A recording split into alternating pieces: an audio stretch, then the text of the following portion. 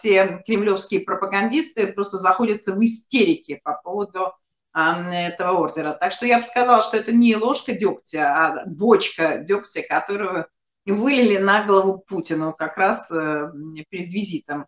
Так что тут не то, что ножкой дрыгать, тут и ножками, и ручками пора дрыгать. И, собственно, мне кажется, в том числе вот это непонятно, то ли был визит в Мариуполь, то ли его не было, то ли Путин, то ли не Путин. Это в том числе попытка хоть как-то, хоть что-то противопоставить этому ордеру.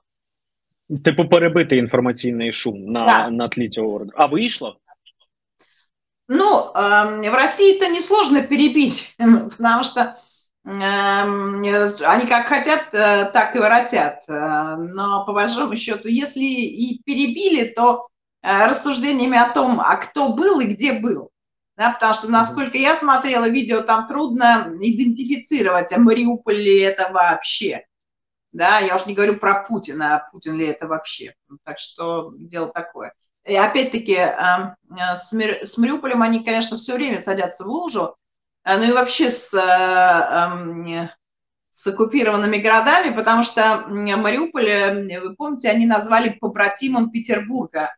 То есть они считают Мариуполь украинским, потому что города-побратимы в других странах, они в своей нет городов-побратимов.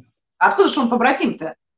Так что иногда у них там в голове шарики заходят за ролики, и они сами забывают, что сами написали только вчера. И снова говорят что-то другое.